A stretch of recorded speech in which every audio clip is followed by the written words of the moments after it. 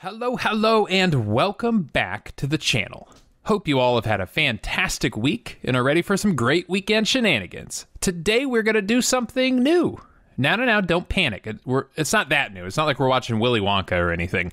But we are going to add another amazing martial artist to the channel, Jean-Claude Van Damme, or JCVD for short. And thanks to our fellow subscriber, who I didn't at all pressure to pick a movie, so don't believe him, is Last Samurai. Thank you so much. You have picked Bloodsport today, which I'll be honest, I kind of knew you were going to pick this movie, but I mean, come on. Of course you have to watch Bloodsport first, as it's the iconic JCVD starting movie. It technically isn't his first movie, but it is his first movie where he is the main character. But I mean, I doubt we wanted to watch him in the movie Breakin'. You know what? Actually, we could do that. Okay, let's go.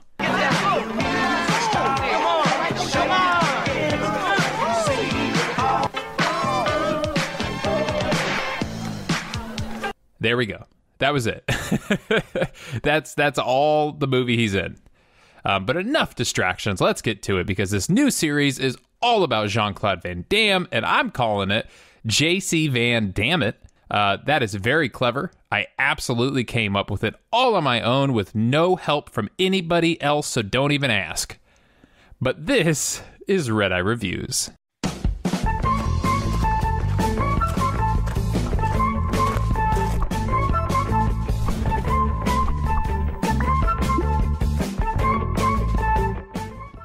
So Bloodsport came out in 1988, and it is another amazing film that Canon Films has graced us with.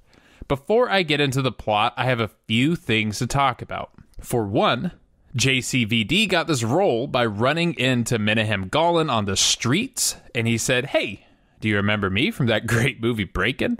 And then he did a kick over his head, like inches from this man's face, and he said, "I'm sold. Yeah, I want to put you in a movie," and that's it. And that's another reason I love Canon Films. A man almost kicks you in the face? That's bold. I like it. Put that man in a movie. This movie also inspired Ed Boon and John Tobias, the creators of Mortal Kombat. Like, for real. They even modeled Johnny Cage after Jean-Claude. So we would not have Mortal Kombat without this movie. So yeah, this movie is legendary, and the story behind the movie is actually supposed to be based on real-life events that have happened to a man called Frank Dukes, who, that's the character Jean-Claude Van Damme plays in the movie. And we're going to talk about him after we go over the plot, so let's go. We start with the all-important training montage. And firstly, just why? Why ice? Like, there's no way this is good for training. But more importantly, with the current heat waves going around, screw you. But these men are trying out for an event called the Kumite, a secret underground karate tournament that takes place in Hong Kong. You really going to Hong Kong? I love anything with full contact. Need a few more scars on my face. Buddy, I really don't think you need any more damage happening to your head or face, for that matter. It looks like you have seen plenty of both of those. But then we see our hero, JCVD, and he's in the military, and they don't want him to go to the Kumite. They can't let that happen because, the military spent a lot of money on him, and they don't want him to die in a tournament and, all that jazz. But he escapes, goes anyways. He does stop at an old friend's place first, gets a little flashback. Let's get it. Come on, Frank. What's the matter? You chicken? No. Then get in here. Yeah, child Frank Dukes here. He sounds about as sure as I would have at that age. You just gonna stand there? You're gonna grab something. Shit, coming back. Let's get out of here. And this old man, whose name is Shinzo Tanaka, catches him and tries to kill his hat. I wasn't going to steal it.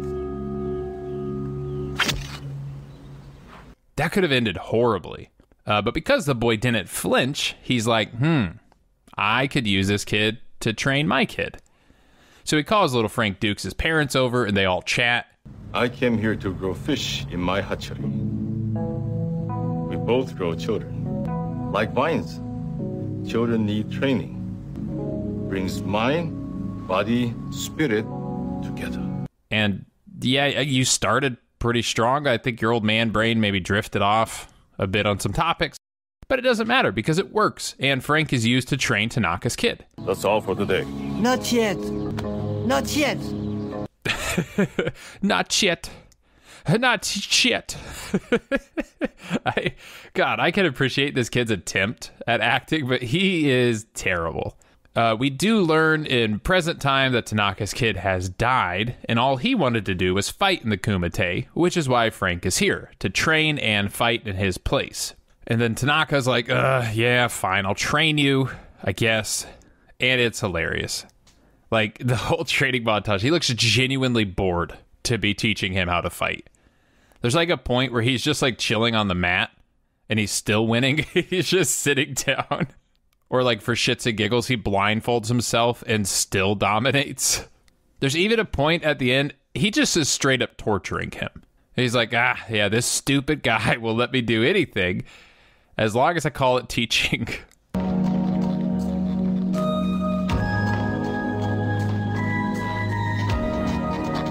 Ooh. Is it just me, or does anybody else feel this like sexual tension in the air right now?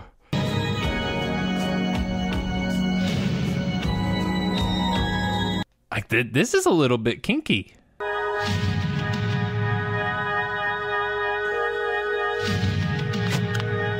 Yes, I have one more test, and you will be a real man. Ugh, what is wrong with me today? Dirty thoughts this early into the video? Sorry in advance. You guys are going to be in for a weird video.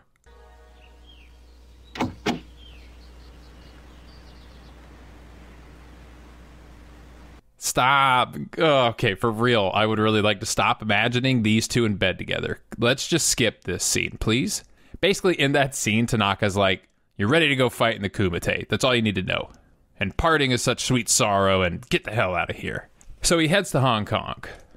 You two are here for the Kumite, aren't you? Look, guys, I know there's a secret full-contact event being held in Hong Kong in the next few days. Is it a secret event? That's what everyone keeps saying, but it seems like absolutely everybody in this movie knows about it. If you want to see some real fighting, you can see me fight at the Kumite. I'm here too for the Kumite. Because yeah, apparently the first rule of the Kumite is to tell everybody about the Kumite. But Frank meets this guy, Ray Jackson, and they hit it off as friends. Ray is awesome. Aren't you a little young for full contact? Aren't you a little old for video games? I do feel personally attacked. Because, sir, video games, they're a generational thing, you know, okay? It's not about your age. But moving on, during this time, the military police are trying to find Frank and bring him back. And it's Forrest Whitaker. Wow, he looks young. He was 27 in this movie. That's awesome. That's crazy. They obviously don't find him at Tanaka's house because they broke up weeks ago. So we cut back, and Frank and Ray go into the Kumite event. It says he represents the Tanaka clan. If Senzo Tanaka is his Shidoshi, then show us the Gimmak. Oh, you don't want to see his Gimmak, sir. What the hell is a Dimmak? Well, I'll tell you, Ray. The Gimmak is JCVD's signature move. Well, okay, Frank Dukes' signature move, a.k.a. the Death Touch. It's where he can transfer power through an object to affect something deeper. So, like, punch you in the gut, but pop your heart.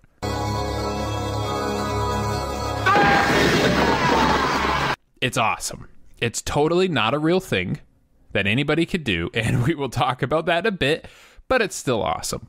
Meanwhile, the police have now arrived in Hong Kong, and they ask the local authorities for help. Maybe already left. Went somewhere else. Asia is a very big place, you know. Wow, Asia is a big place. You're correct. It's weird you're flexing the size of a continent. Maybe you should talk about the Pacific Ocean next. That is also very big. And then we get what, in my opinion, is Van Damme's most iconic split. Okay, well, it's at least my favorite split because it is so unnecessary. Like, he does not need to be doing this right now, but he's also shredded. So I'm not going to tell him otherwise. Do whatever you want, sir. They head off to the Kumite. A couple of fights go off, then Ray gets on and destroys his opponent. I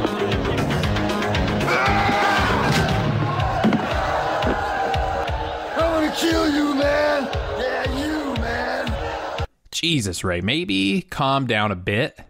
This is round 1, and technically, if I'm being technical, in a tournament bracket of this size, it's pretty unlikely you'll ever fight that guy. And then this guy runs up and he like starts cleaning the blood off the stage, and he's kicking himself because they made the stage with white fabric. And he's like, ugh, there is not enough OxyClean in the world for this damn place. It's Chong Li, the current champ. He's never been defeated. He killed a guy during the last Kumite. Yep, kicked the poor bastard right in the throat. Chong Li stood there and watched him die. Wait, that's the guy? You mean the one you just threatened to murder? He's the current champion? And he killed a guy and he watched him die? Dude, why the hell would you threaten him? The dude just bowed with his goddamn pecs.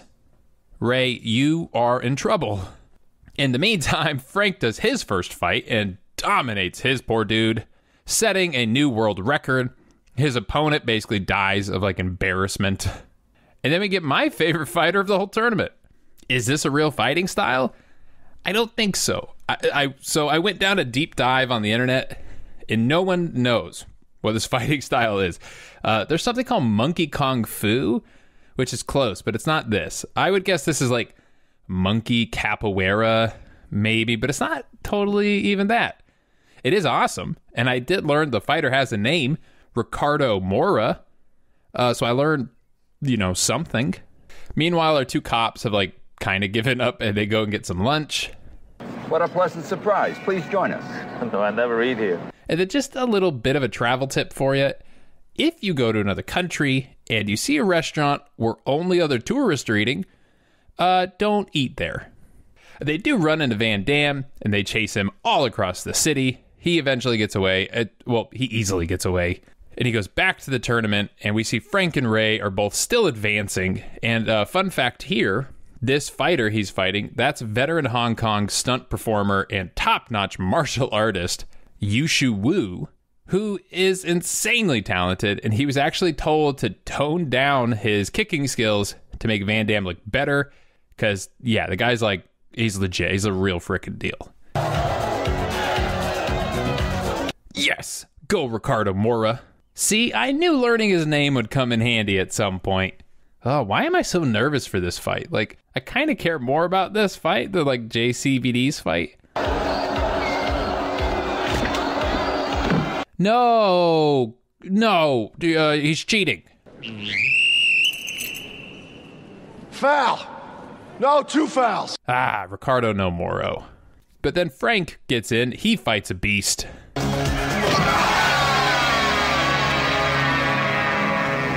We get the death touch to the stomach.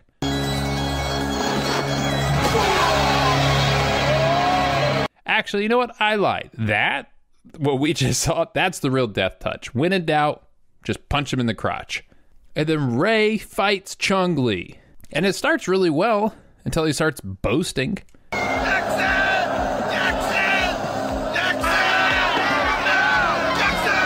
Dude, have you ever watched Game of Thrones?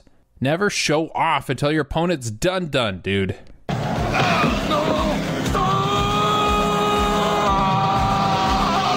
Yeah, that's what happens, Ray. Ray gets defeated. He goes to the hospital. Chong Li steals his headband like a complete jerk. And Frank is obviously sad. He goes into like one of those memory flashbacks where it's just clips from the movie we've been watching.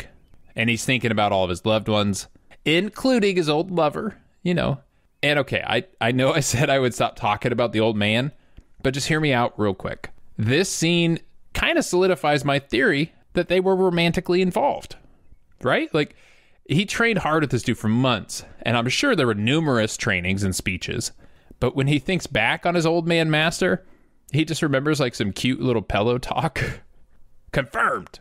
So the final set of matches are about to start. The cops attempt to arrest him again. And he takes this dude out easily, and they're like, huh? Did he just kick that guy's ass with a gym bag? Okay, yeah, this might have been a bad idea. Wait, you only brought 2 cops? That's it? Hey, I did the best I could. It's food truck day at work. Nobody wanted to miss out. Yeah, he convinces them to let him fight. It's basically how that plays out. And then the final fight begins between Chong Li and Frank Dukes. And this lady and the cops show up to watch the finals because they kind of just like gave up on arresting him.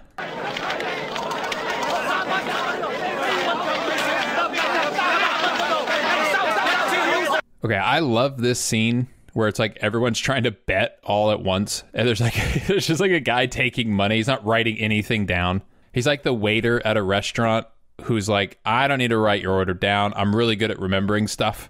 And you're like, can you just write it down so you don't keep coming back and asking me? Because we all know you're going to forget. Yeah, this is like the bookie version of that guy. 100%, he's going to pocket this money. He's gone. But the fight kicks off. It's amazing. I will say the most unrealistic part of the whole event is that these cops and that girl show up late and somehow get front row seats, calling bullshit real hard. But as Van Damme is kicking some ass, Lee cheap shots him with like drug powder in the eyes, and he starts tripping balls super hard. And then we get the scene, which in my opinion, I think is the moment in the movie where we all fell in love with Jean-Claude Van Damme and realized just how amazing and badass he is.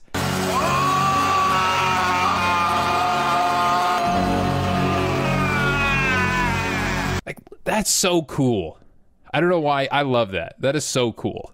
But Lee is going a bit crazy. Frank has regained his focus. And even the referee is like, Jean-Claude, protect me from this lunatic. He's like hiding behind him. But he does defeat Chung Lee. And not just defeat him. But it's important to point out, he gets him to say that he gives up. That he quits.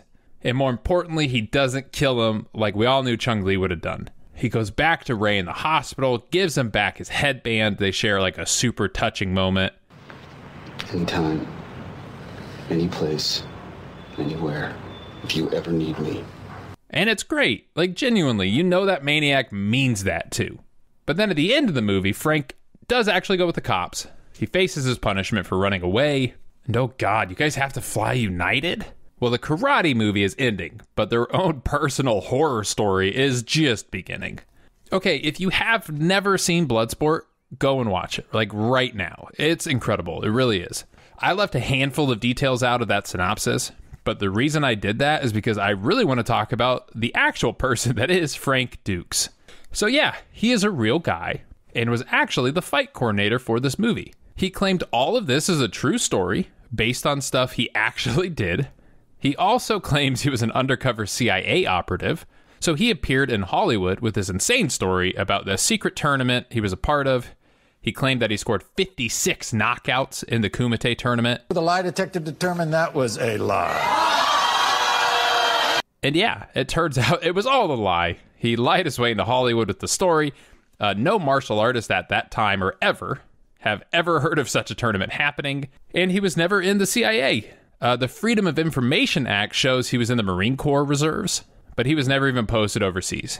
And most people even think his personal style of martial arts, which he calls Duke's Rai Jitsu, is entirely made up. If we cut back to the end of the movie, they show some stuff on screen about what he claims he has done in 329 matches in 5 years. That's literally a fight every 5 days for all 5 years.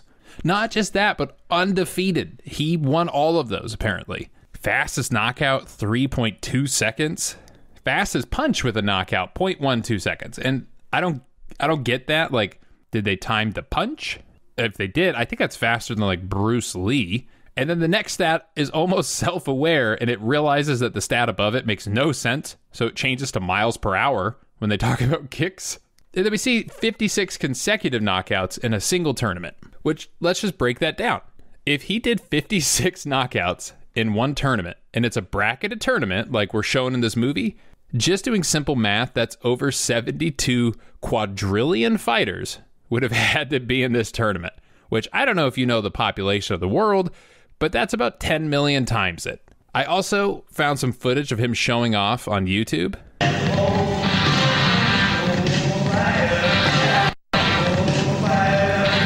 Yeah, he's breaking glass to the song Bad to the Bone. And I guess nobody in the audience knows what sugar glass is, because that's sugar glass. Sugar glass is like when you see a guy in a movie smash a bottle over somebody's head, it's sugar glass. It's not real glass, obviously. And this, it has to be sugar glass. Like, there's even this part where he eats shit and he falls down and he lands on all of this apparent glass. Doesn't get hurt at all. You know why? Because it's sugar glass. That's why. And then the death touch punch that is in the movie, yeah, he claims that's a real thing. and he went on TV to showcase it. And let's look. The bottom brick, and I'll leave the top one. That's intact. all, just the bottom one? Yeah, I'll break the Okay. The bottom one. Go for it, Frank. Which now, you're going to break this brick down here, not the little ones that you put in there. That's right.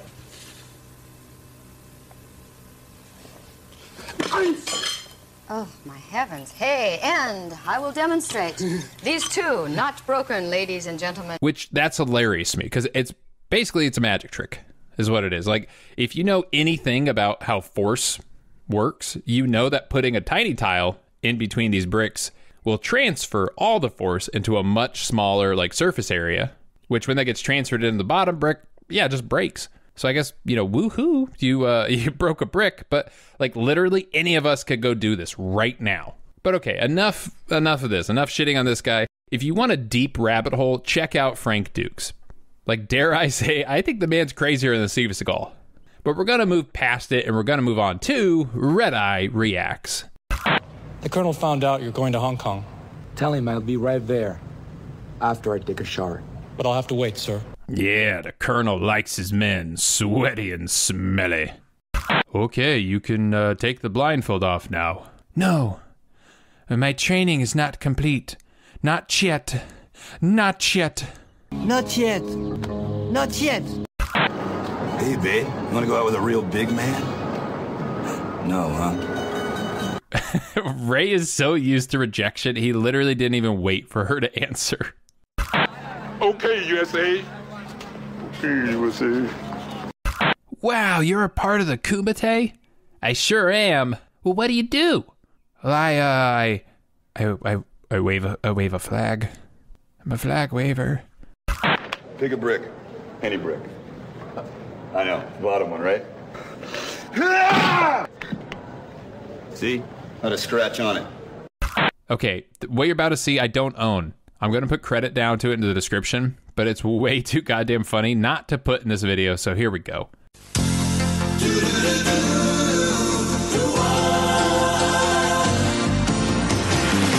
doesn't matter what comes, fresh goes better in life, with Mentos fresh and full of life. Nothing gets to you, staying fresh, staying cool, with Mentos fresh and full of life. Fresh goes better, Mentos fresh, fresh goes better with Mentos fresh and full of life. Mentos, the fresh maker. Okay, that was everything. That was a long video. I hope you guys enjoyed it. Thanks again to The Last Samurai for suggesting this movie. I am not sure what we will watch next with JCVD, but put some suggestions down in the comments. If you liked what you saw, make sure to subscribe. If you're not a subscriber already, hit the bell to get reminded. Like the video. Do leave some comments. Try to death touch a brick. I'm curious if you guys could do it. I bet you can. But we will see you in the next one. If you live in the States, have a great 4th of July weekend and stay happy and stay healthy.